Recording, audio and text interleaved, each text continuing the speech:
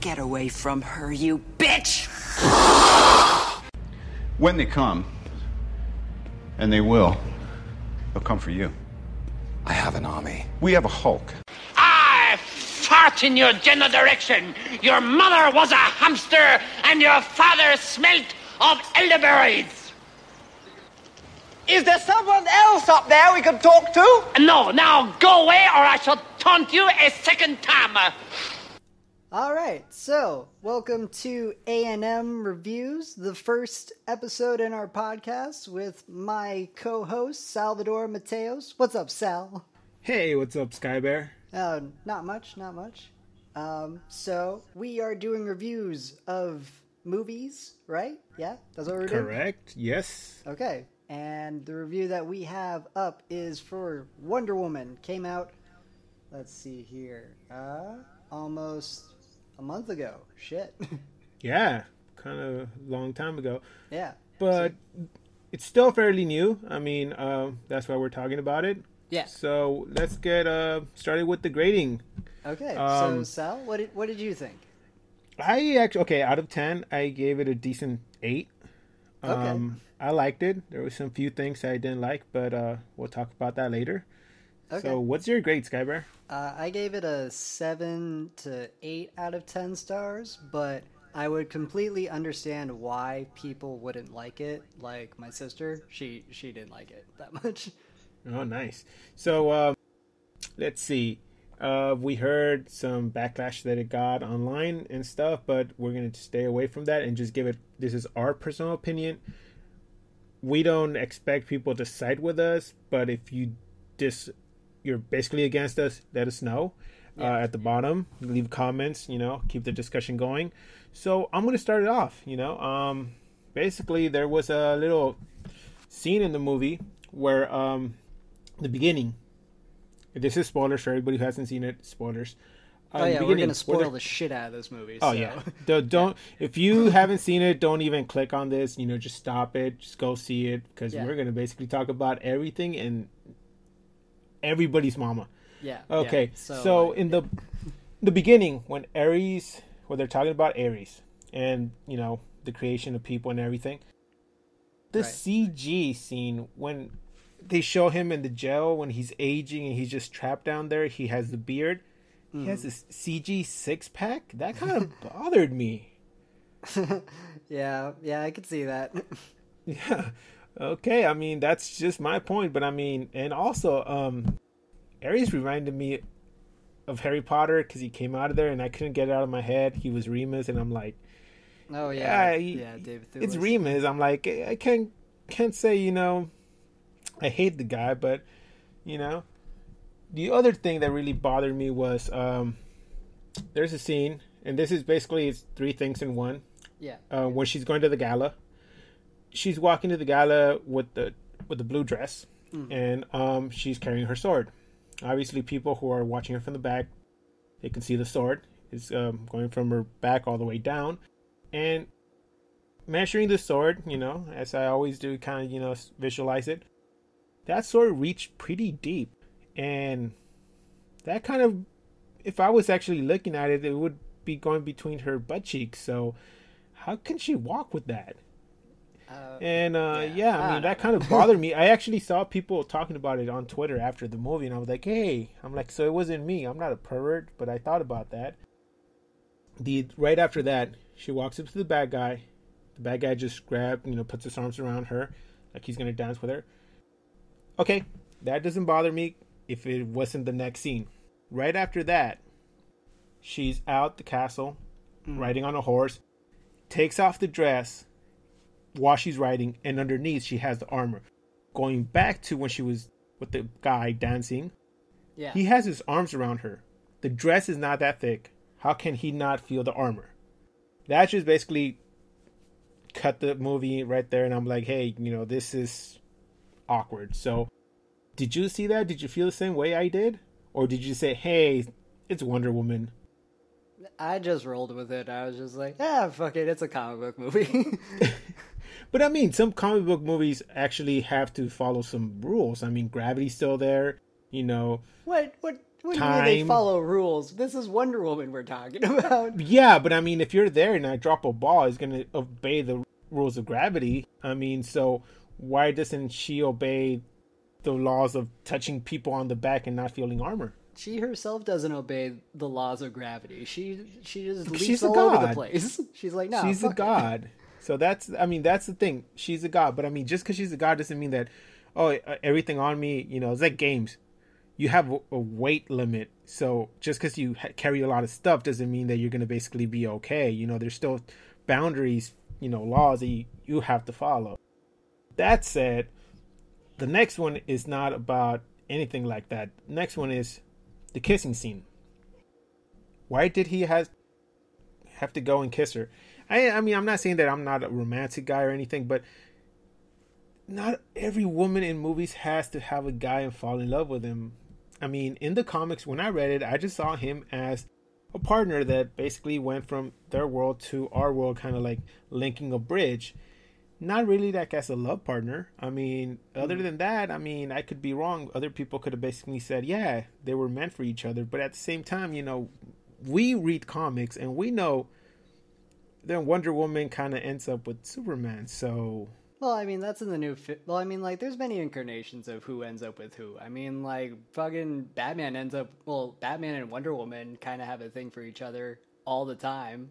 But, I mean, it's, it just yeah, depends, but I mean, really. she's a superwoman, Superman. So, I mean, kind of like fits in the world. I mean, there's other stuff that we can go into, but that's into more comic books realm. But that just kind of like... didn't piss me off, but just kind of bugged me, saying like, okay, really, does she really need to kiss him, showing that she's kind of inferior? She needs a guy to lead. But that's just me.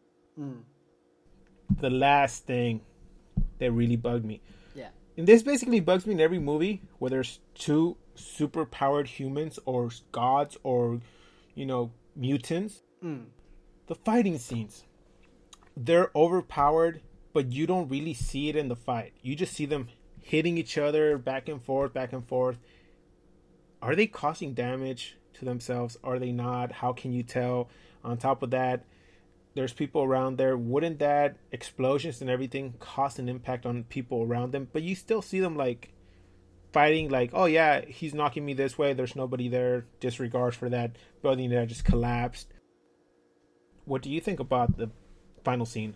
Well, to be honest, like, that's part of, like, one of the things I don't like about the movie is that I think the last 30 minutes just is, like, the bad part of the movie.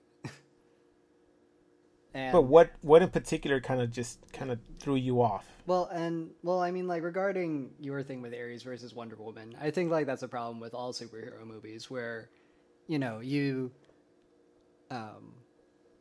you see... two, like, equally powered, super beings, and they need to fight each other. But it kind of doesn't make for an interesting conflict if they're both of equal power to each other. Yeah, I mean, and the same thing they always do is, like, I think it's just the movie limitations right now that I don't know if we're ever going to get to the point where we're going to see an actual decent superpowered human or god fight.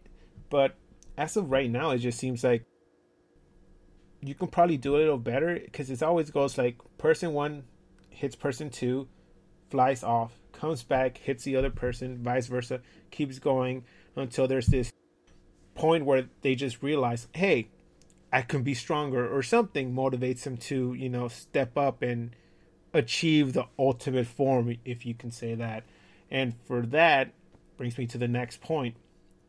When she starts screaming, feeling that scene where she just lost somebody and she realizes that's who I wanted to be with me and he's no longer here, drove her to the next level. But really didn't convince me. That scream just sounded like a scream, like she stubbed her toe and had no emotion at all. Yeah, I mean, I guess I could see that.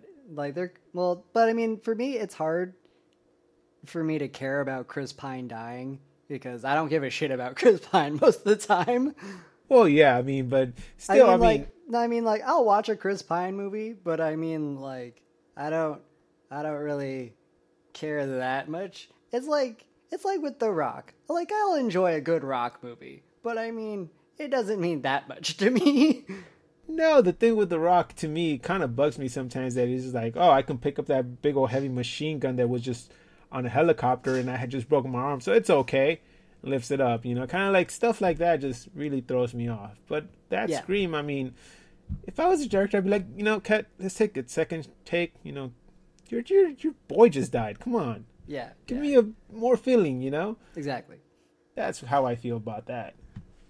I gotta put out there, Robin Wright, in the movie, just, oh my god, fucking love Robin Wright. Like, total badass. I loved it. And also, just from when Wonder Woman went from the frontline scene to, going into the end of the town scene, like, that was the best part of the movie for me. Like, because as soon as she stepped on the front line, I was like, oh shit, this movie. Shit just got real. It's like, this girl is badass. Yes. That's one of the scenes when I was in the theater. You can hear all the women just basically slow clap and be like, yeah, of course. They were just saying, this is our movie, we're taking over kind of thing. Yeah, and I really like that. Like, even I was like that. I was just like, fuck yeah. Like, girl. I took my niece, and the only reason I took my niece was because I wanted a movie that actually showed her that she can do anything a man can. It might be even better, And when that came up, I just nudged her. I'm like, pay attention, kind of like, learn. Exactly. Like, this was a very empowering movie, and and finally that we have a decent female-led superhero movie, because we've only had Supergirl, Catwoman, and Elektra. Yeah. And to me, that scene just made the whole movie right there. I mean, that basically summed it up, basically saying, what does Wonder Woman stand for? And, it's that.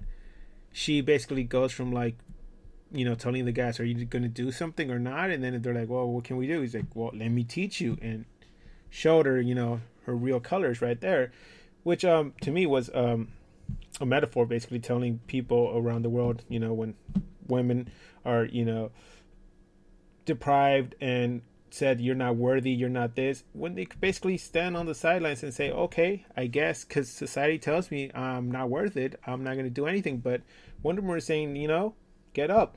We can show them that we were more than just, what they want, what they think of us. Yeah. But yeah, I mean, that scene was very important for the movie. It actually drove the story. Yeah, because it was the best scene, Sal. Yeah, I mean, but right before then, the story kind of a little slow, but that picked it up a lot. So exactly, yeah. And also, like, in, the whole crew, and for me, like, other than my regular 7 out of 8, I would definitely give this 10 out of 10, just because my boy, the native, lives to the end. Oh, yeah, that. I wanted to talk to you about that, yeah. And it's like, all right, so you killed my boy in Suicide Squad, but then my boy lived in Wonder Woman. That's the movie we never talk about. I know, Suicide but that's why Squad. It's like, all right, is DC making up? Because, all right, I approve. Now just keep doing that for all your movies. And correct me if I'm wrong, but that's actually a character in the DC universe, correct? Oh, I have no idea, dude. Because I heard somebody saying, like, that's a DC character, and I didn't look into it, but I mean, I was like, yeah, I can see it, Well, I know like that team is in the DC universe, and I know one of the characters is actually in the universe, but I don't know about the other two. Oh, okay. Yeah. And for me, honestly, like, jumping back to the Chris Pine, like, ending, like, I loved it, honestly, because I thought it was, like, very heartfelt, and it made me care about Chris Pine for once. Well, here's the thing. I liked it, because, and, like, dude, I love that line where, where he's like, it's like, you can save the world, I can, and, where it's like, I can save today, and you can save the world. I was like, oh, okay. Oh, I get it now. Yeah, that's when she couldn't hear it because of the explosion, correct? And then later on, she realizes that what he said. Yeah.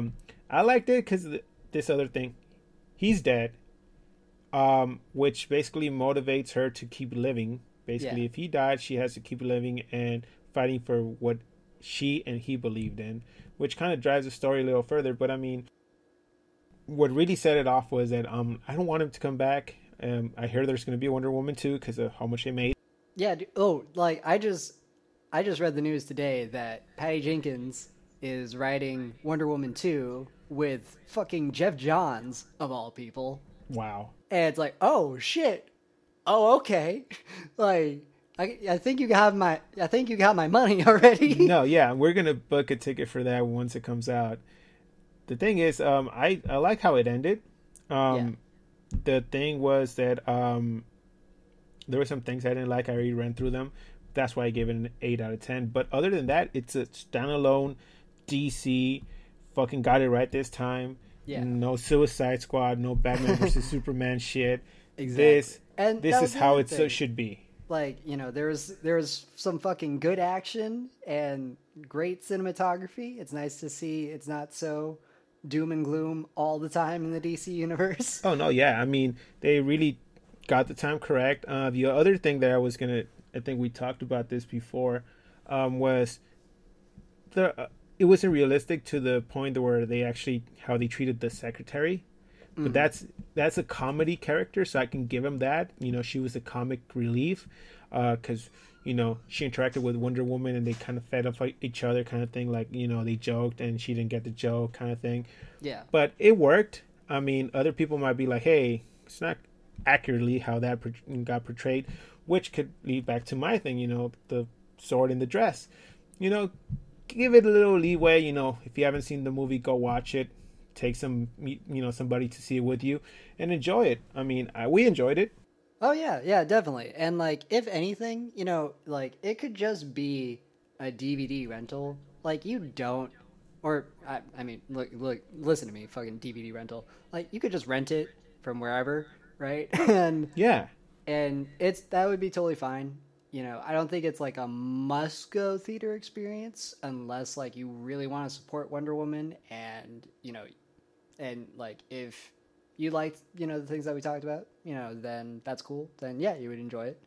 Yeah, it's a good time. It's like a good popcorn flick, really. Yeah, go rent it if you like the first movie. Then you're gonna basically want to go see the second one in the movie theater. Yeah. So for all we know is, you know, next time you want to buy a ticket. Yeah, and what is it? And jumping further back, what is it? Wonder Woman accusing Ares, like, for me, just came out of fucking nowhere. Because, like, in the movie, you just hear Steve Trevor say it's the war to end all wars. And then later on, Wonder Woman just says, it's like, you heard what he said, it's the war to end all wars. It must be Ares. And it's like, where's your fucking evidence?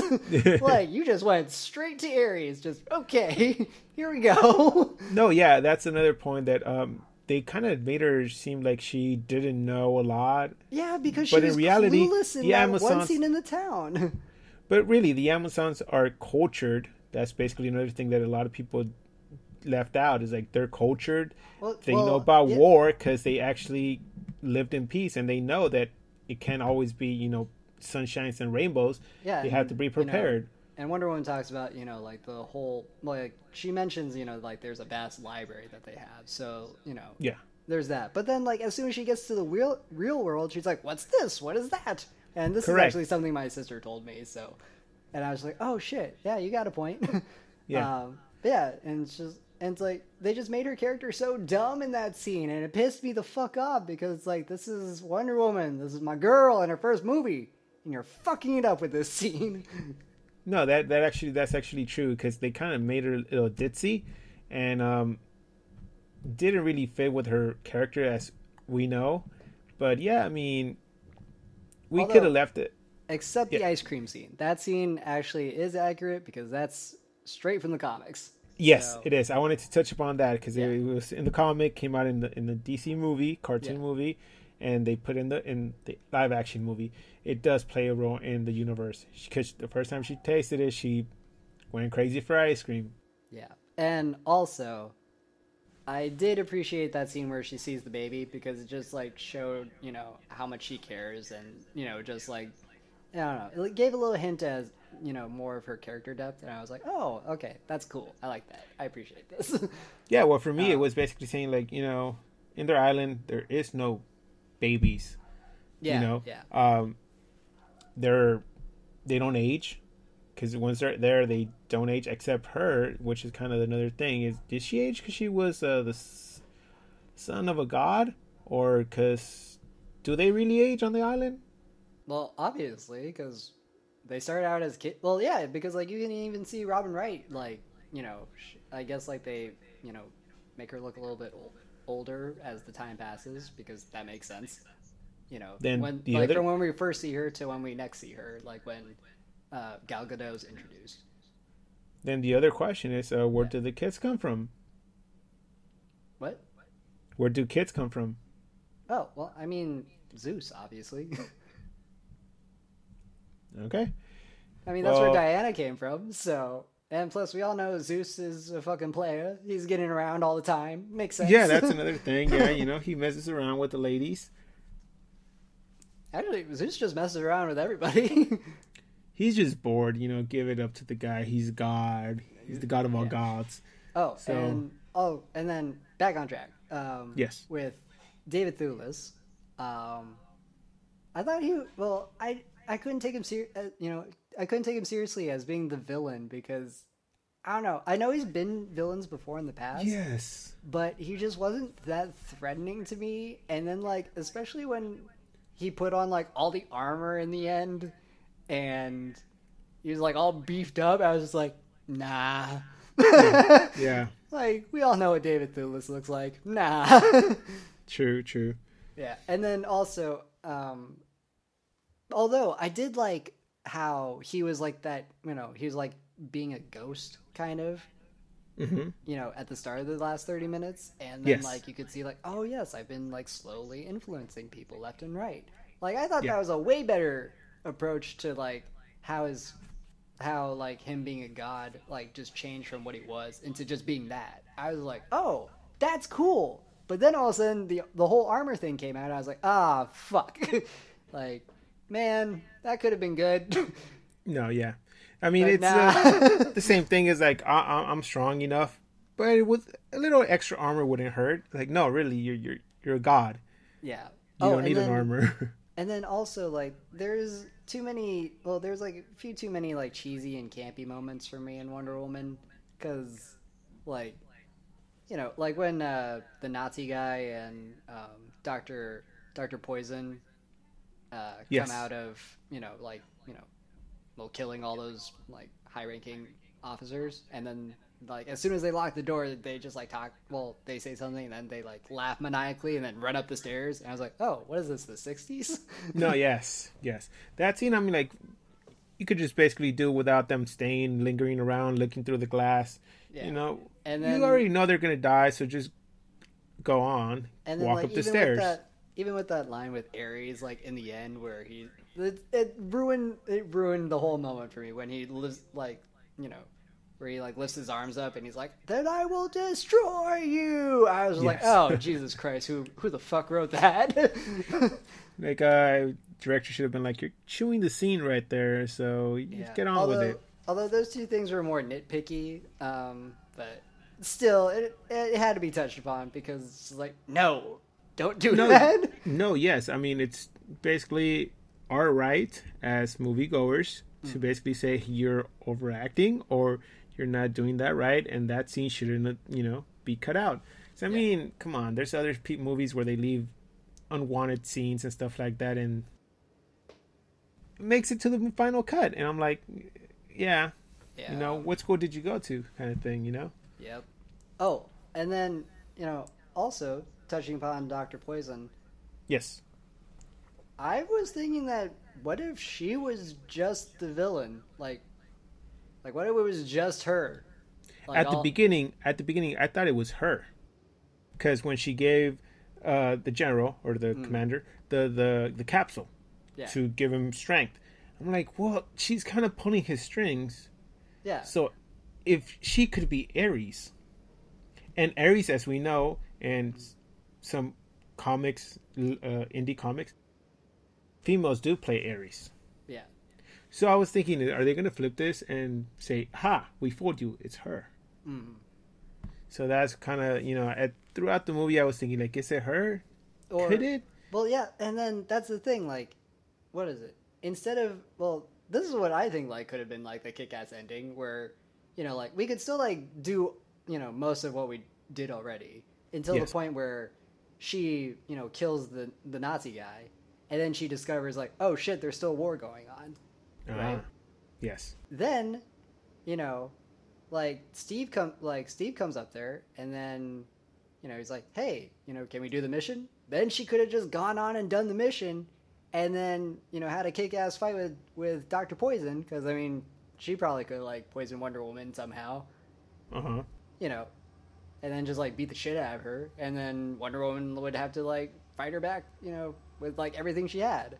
And or then, she could have basically developed a poison that brings Wonder Woman's power down to, a human level. Yeah. That's another alternative. Yeah, and then, what is it? We could have even still had David Thewlis be Ares. And Yes. you could have fucking saved that shit for, the sequel. Correct. Or even a future sequel. But nah. You could... Nah, it didn't happen. No, yeah. I mean, I see your point that he could basically, say, oh, you won this battle, but I'll win the war, kind of thing, and just leave off. I mean, because there's other battles that throughout history where if you want, Ares could show up and manipulate people. Yeah. I mean, it just doesn't necessarily mean, oh, he's already beaten. For all we know is that, he could come back. Yeah, exactly, dude. All right, so anything else? Oh shit! It was just on the tip of my tongue, and it had something to do with. Fuck. Nah, I lost it. God damn it. Oh well. But I mean, just throwing it out there. The front line to the town scene is still the best scene, and oh my god, fucking Wonder Woman fucked up some Germans in that, and it was awesome. It was great. I loved it so much. From that to the part of the village right before the kiss. Oh, and that especially was the the last best action dude, scenes. where she just fucking wails down on that motherfucker. I was like, damn, that dude's dead. No, straight out props to Wonder Woman for the action scenes. They were really kick ass. And even actually despite, not just her, basically the guy who filmed it, who basically shot it. You mean the girl who filmed it? Excuse you. Girl, okay. Yeah, Patty Jenkins. But I'm saying it's just one of the best scenes that I've seen recently in movies. Oh, it was really good. It was well done, well shot. Yeah, and even despite the critiques about it, once again, it's still I still give it a 7 out of 8. I'll watch it again. I thought it was a good movie. No, I mean I'll watch it once it comes out on DVD again. I still give it an 8 out of 10. I mean, yeah, because it's really hard to give a movie a 10 nowadays. But I mean, story and was really solid in this movie. Basically, it's one of the best DC movies I've seen so far. Yep. With not that many plot holes, because other ones can't even hold water. They just drain like there's no tomorrow. But with that said, what else do you want to say about this movie before we leave? I think we got it all, dude. Yeah. Yeah. Okay, so moving on. The next segment is movie recommendations for the next podcast. Yes, and I will be recommending for this episode, and my recommendation is a movie that came out recently. I should have done this before, but I need to look at when it came out, or else it's gonna bug me. Okay, while you look for that, so people who are listening, we're recommending this movie, so you guys can go watch it before the next podcast. So once we come back and we revisit this movie, you can follow along and know what we're talking about, so you won't be clueless. Also, at the bottom of the video, there's going to be a link where you can find this movie, probably on Amazon or another website. So Skybear? Or however you can find it, just go and watch it. Okay, so it's called The Girl with All the Gifts. I don't know, what is it? I remember seeing the trailer, but I guess I missed it when it came out. But it's about a scientist and a teacher living in a dystopian future embark on a journey of survival with a special young girl named Melanie. And so, yeah. So that's the plot from IMDb.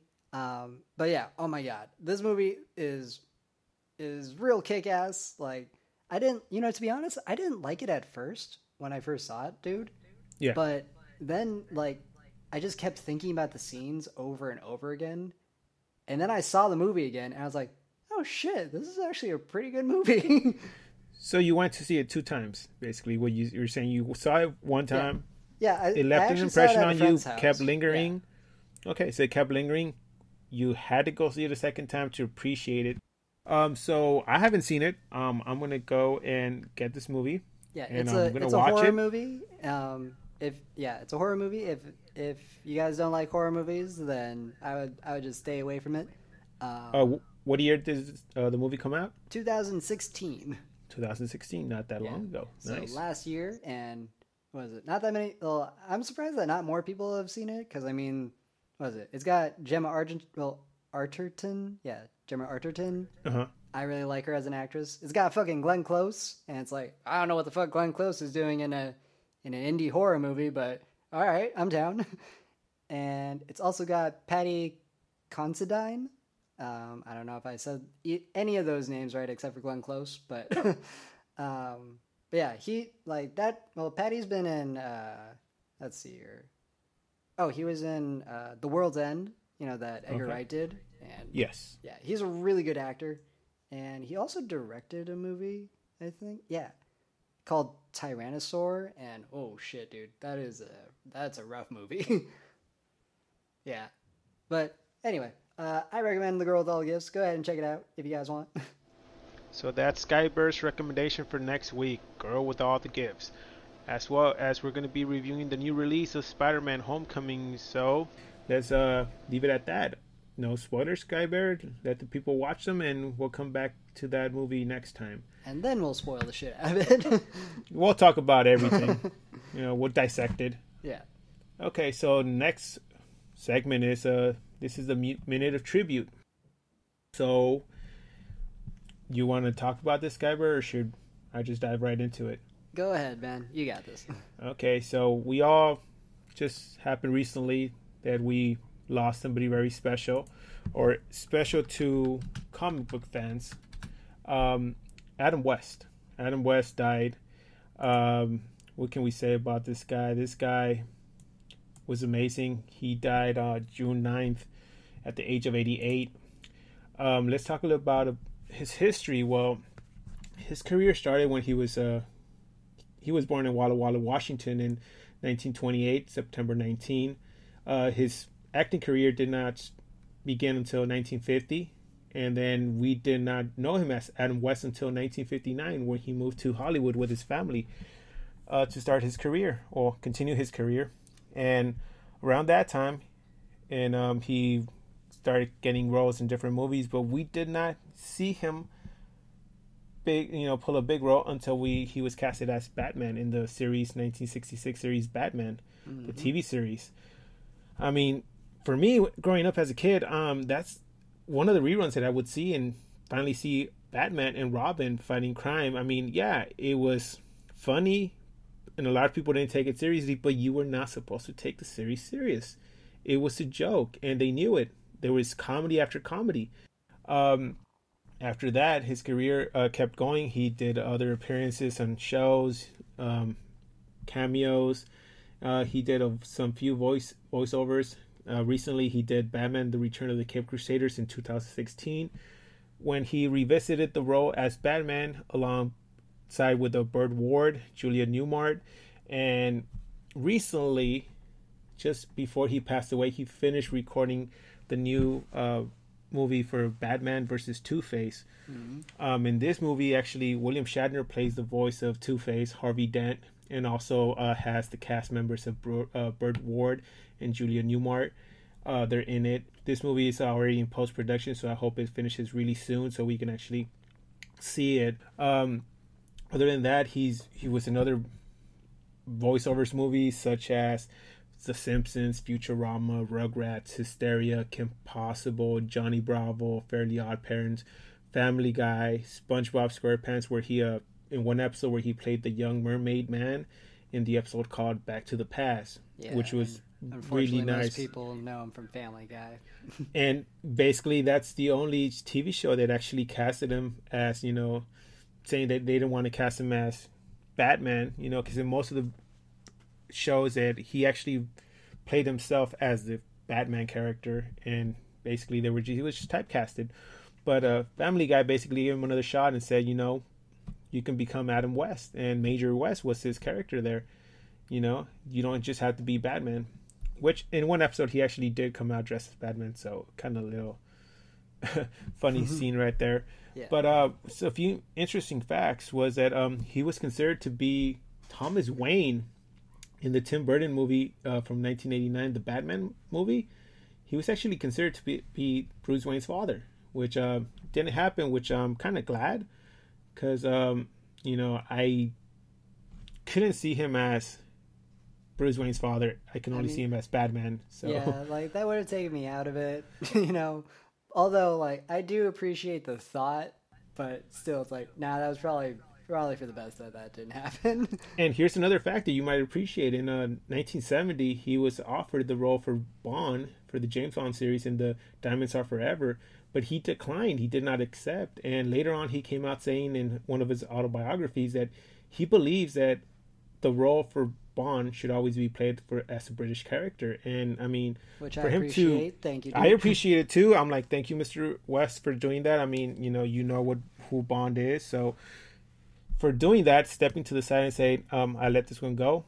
My hat's off to him. And with that said, we're going to leave you with a minute of tribute, which is basically, instead of a minute of silence, we actually compile some of his famous lines in a minute, and we honor him that way. Yep. So here you are. Some days you just can't get rid of a bomb. Listen to these riddles. Tell me if you interpret them as I do. 1. What has yellow skin and rice? A ballpoint banana.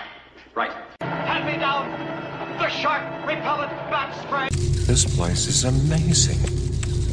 It's just like the Grey Ghost's lair. It's almost an exact replica. Let me show you something else.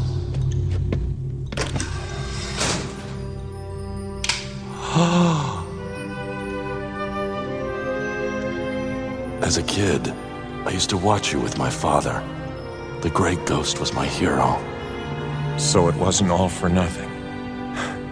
Listen to me. My entire future is in your hands. Are you Sarah Connor? The Bible declares an eye for an eye. So let us now take our vengeance on this murderous ocean. You won't be hurting anyone anymore. All right, and that was the Adam West Minute of Silence. Thank you guys for listening to that. And you can, if you want to reach us, where you can shoot us movies that you like us to watch, or even what? Well, I mean, I know me and Sal love comics like a fucking like a lot. So if you want to send us stuff we should read, that'd be cool too. Yeah, you could email us at aguilarmateosreviews@gmail.com. Or you can reach us at Twitter and Instagram under _M reviews. Or go to our Facebook page, all that good stuff, at AM Reviews. So remember, please like and subscribe. Leave comments below letting us know what you like or dislike about this podcast. Like we said, any suggestions, comics, movies, it's always welcome. And until next time, keep watching movies. Yeah.